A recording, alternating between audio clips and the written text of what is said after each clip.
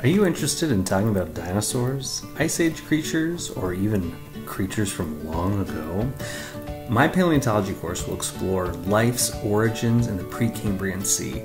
Animalicaris. As it evolved in the ocean through fish, Dunkleosteus, and amphibians before it crawled out on land, and into the Mesozoic where we explored dinosaurs, the age of the reptiles, Tyrannosaurus Rex. until the giant asteroid comes and ends that at the KT boundary. From there, we will explore the rise of the mammals through the Cenozoic, Indricotherium, and even the humans and our impact today. If you're interested in talking about any of this, including the future of our planet and the future of the science of paleontology, I highly encourage you to take my course. We'll have some fun, we'll look at fossils, we'll look at paleontology resources in the area. It'll be a great time.